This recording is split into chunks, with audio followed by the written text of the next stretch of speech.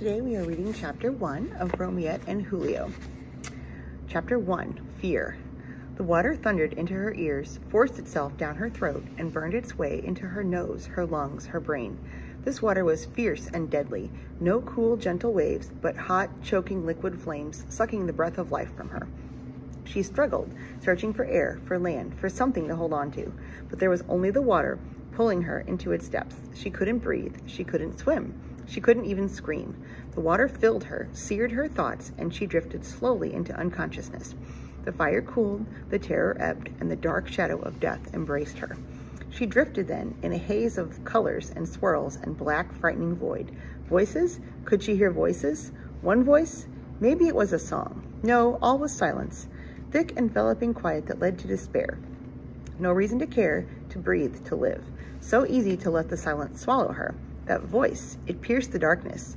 It was calling her name, grabbing her thoughts and making her remember the fear, the pain, the cold, clammy water. The water.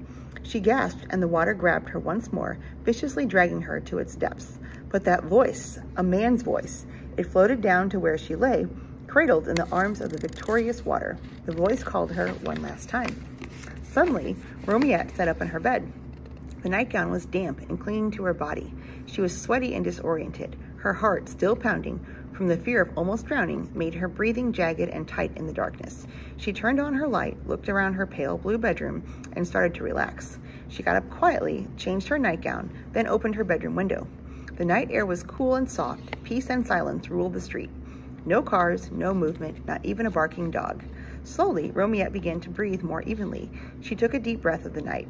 This was the third night in a row that she had been awakened by a dream of drowning, but she had been dreaming various versions of this dream for several months. She could find no reason for such a dream. True, she couldn't swim, but she wasn't taking swimming at school, and she purposely made her life tiptoe far around anything having to do with more water than a bathtub. So why the terror dream? She thought again, why? And who did that voice belong to? She could hear it still, and it made her tremble, not with fear, but with excitement. It was not a voice she had heard before. She was sure of that. It was 3 a.m. Romiette knew she couldn't get back to sleep, so she decided to write in her journal. Writing soothed her, relaxed her, and tonight, she thought, was one of those nights that she needed to really chill. This was my favorite Christmas present, thought Romiette as she stroked the smooth leather cover of her new journal. She sat cross-legged on her bed with a blanket around her shoulders, relaxed a bit, breathed deeply, and opened the journal slowly. She carefully wrote her name on the soft cream-colored page. She blew on it gently to make sure it would not smear, then, with great anticipation, opened to the first page. She liked starting a fresh journal. It was full of possibilities and unanswered questions, of days yet to come and events yet to happen. She decided to start by describing who she was.